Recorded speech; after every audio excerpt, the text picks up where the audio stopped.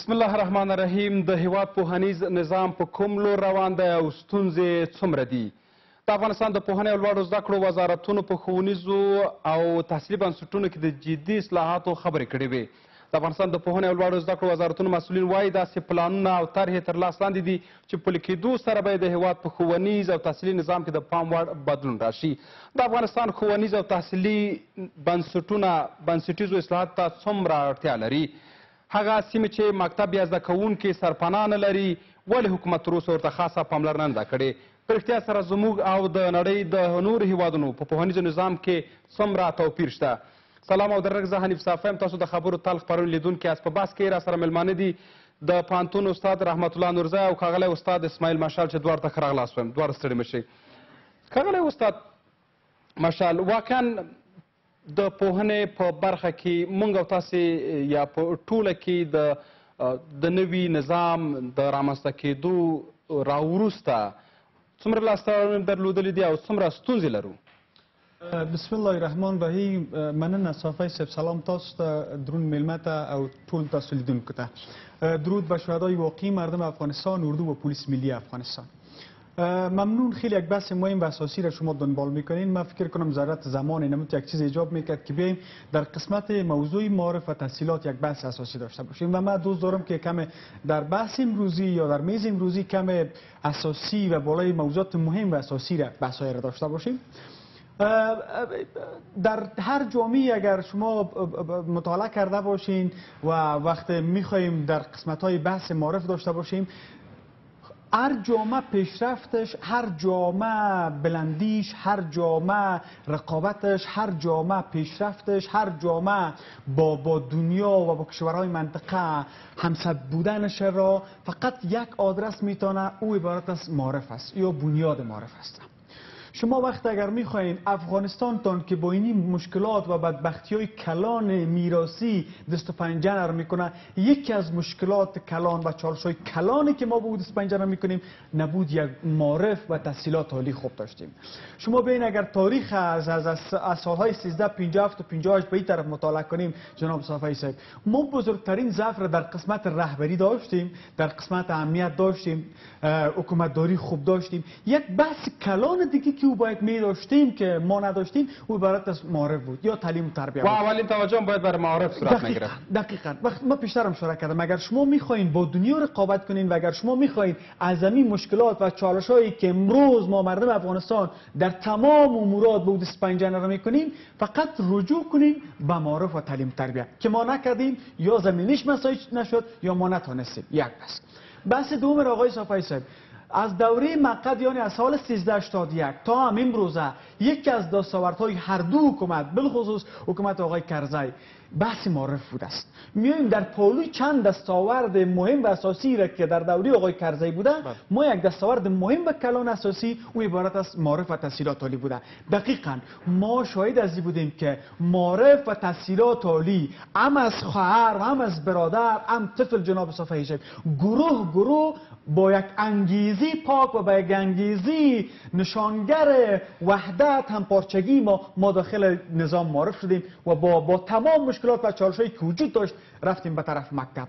اما یک بحث را می‌خوایم جناب صافی صاحب که نظر به کمک‌های جامعه جهانی که در قسمت معارف صورت گرفت، نظر به کمک‌های دنیا که در قسمت تحصیلات عالی و پیشرفت و تعلیم و تربیت، فرهنگ، کلتور، عنعنات افغانستان صورت گرفت، بعید است، کم به نظر میرسد جناب صافی صاحب که ما اینم قدر فعالیت‌ها در قسمت معارف کردیم. ما به دیده شک میگیرم باید امروز وزارت معارف ما تحصیلات عالی ما خیلی پیشرفت زیاد میکرد، اما ما نتونستیم جناب صافی صاحب. تشکر استاد. بیرته راګرځو تاسو ته. ښاغلی نورزی، ستونزې مو ډېرې دي. ښاغلی استاد مشعل ورته اشاره وکړه، واقعا او یو لاسته راوړنه هم د نوي نظام همدغه خپله د پوهنې برخه ده چې واقعا په پوهنیز برخه کې لاسته راوړنې درلودلې دي. د لاسته راوړنو تر څنګ ستونزې لرو.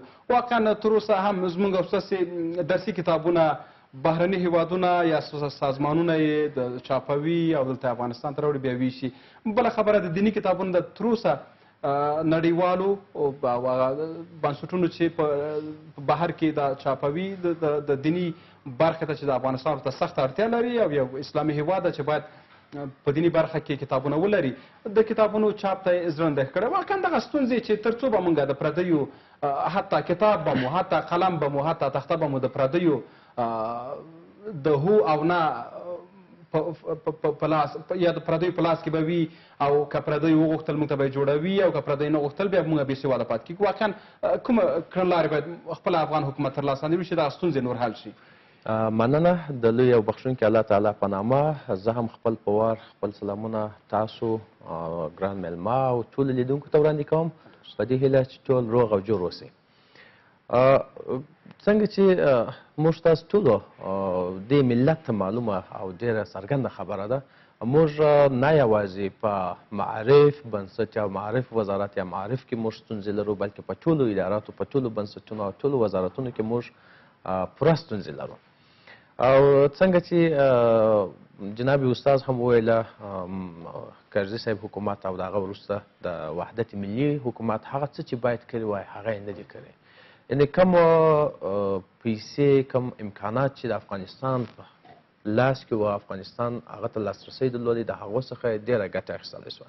خو متاسفانه په ځینو مسایلو په اساس باندې چې تر ټولو مهم هغه فساد او اداري فساد دی چې د دې مخنیوی یې وکړه او موږ ونه کولی سو هغه څه چې باید لاسته راوړو هغه ټارګټ هدف ته ورسېږو. هدف هم نه لرو چې موږ باید کومه موخه چې د پوهنیز نظام لپاره هم ټاکلې وای نه درلوده. صحیح استراتیژیک اهداف مو نه درلوده. کوم اهداف چې مو درلوده هغه ټول د اوبو په سر نوشته اهداف وه.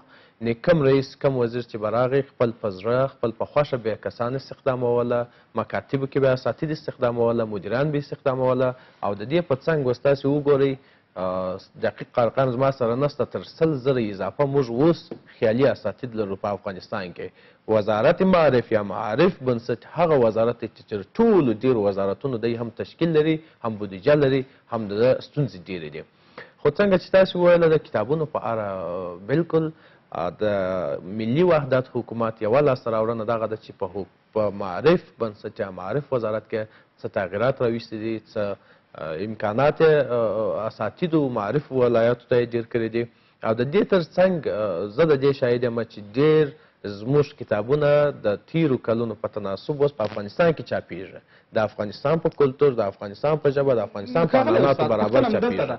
که چاپېږي هم کومه مصرف چې راځي هغه د بهرنیو بنسټونو یا هیوادونو لخوا ورکول کېږي. ستونزه دلته ده د نورو کتابونو مصارف بهرنۍ هیوادونه ورکوي خو د دیني کتابونو مصارف ته یې ژرنده ښه کړی. چاپ به دلته شي خو هغه پیسې یا مصارف چې راځي د بهرنیو هیوادونو لخوا دي. بالکل تاسې وګورئ دوې خبرې ده دلته. یو د بودیجې مسله ده، یو د چاپ. مخکې کلونو کې موږ هم بودیجه بهرنۍ وه هم مو چاپ بهرنۍ و. تر ټولو ډېر زموږ چاپ د معارف کتابونه خصوصا دولتي کتابونه په نږدې ممالکو لکه پاکستان کې چاپېدله. او تاسې وګورئ چې پاکستان روابط زموږ سره څرنګه دي او هغوی به زموږ په ګټه باندې کار کوي. یا هغوی غواړي چې زموږ ماشومان یو څه زده کړي، زموږ ماشومان یو څه صحي وویني؟ دا خو بالکل نه ده.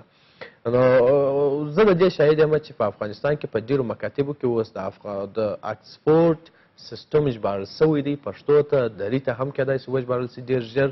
او دا یو غټه لاسته راوړنه ده د افغانستان لپاره، د ماشومانو لپاره، د ټول معرف نظام لپاره چې موږ وکولی سو خپل په کلتور عنعناتو برابر امکانات او تدریسي کتابونه ولرو.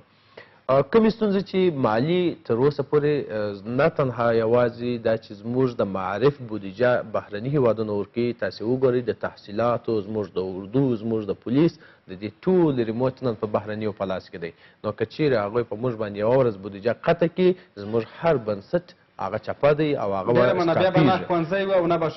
هېڅ شی به نه وي. خو دې ته موږ امیدوار یو سره د دې ټولو ستونزو سره موږ دې ته هیلهمن یو، خوشحاله یو او دا موږ په نږدې راتلونکي کې شاید د دې شاهد اوسو چې حداقل زموږ یو تعداد بنسټونه هغه مستقل سي او خپل د ځانه د دې ملت څخه بودیجه جوړه کړي او دا به یو غټه لاسته راوړنه وي. ډېره مننه. ښاغلی استاد مشعل، د پوهنیز یعنې مکاتبو او پوهنتونونو کې به په ستونزو وغږېږو، فساد باندې به وغږېږو چې تر ډېره هر څوک خپل اسلام هم د اجازه ورکړې چې په نرو ښځو علم فرض ده او خپل افغانان هم دا غواړي چې خویندې میندې د یو سیاسرې یا تورسرې د خوا که ډاکټره وي معاینات شي او که په نورو برخو کې ستونزې ورته هوارې شي.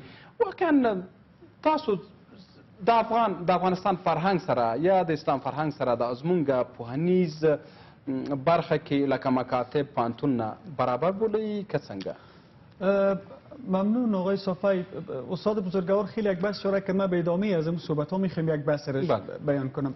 آقای صافی صاحب هنوز هم در داخل وقت در قسمت موضوع چاپ کتابا میگن من دقیقا داخل موتر از یادم رفت میخواستم امور بیارم چند دانه کتاب از داخل اینمی مضامین از صنف اول تا صنف 12 را بگیرید و در داخل کتابای ازی هم در جغرافیا هم در تاریخ هم در ساینس هم در بیولوژی و هم در رشته‌های دیگه ازی جناب صافی یک بحث خیلی اساس و مشکل کلانی که وجود داره. امی کتاب که چاپ شده مشکل املایی داره جناب صافی.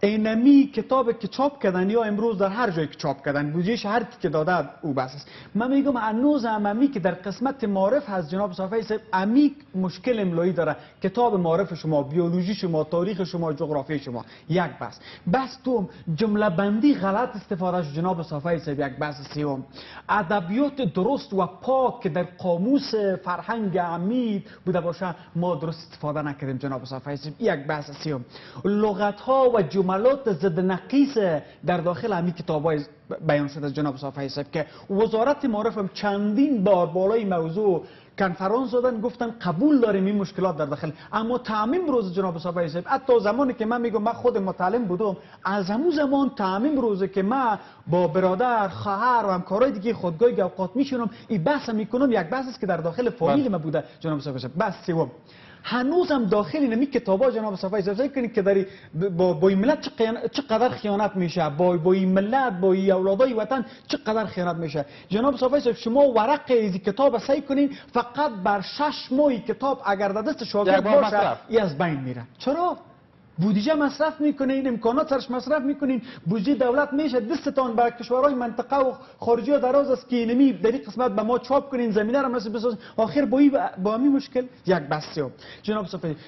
بحث چهارم را میخوایم نبود اساتید و افراد مسلکی که جغرافیا را به شکل درست جغرافیا در تدریس کنه تاریخ به شکل درست تاریخ تدریس کنه بیولوژی را درست بیولوژی را کامپیوتر انگلیسی را یک بحث کلان از جناب صافی که در میشه. من بیشترم جناب استادم اشاره کرد من میخوام یک بحث اشاره کنم. امیال شما صنف 12 شما املای درست نداره.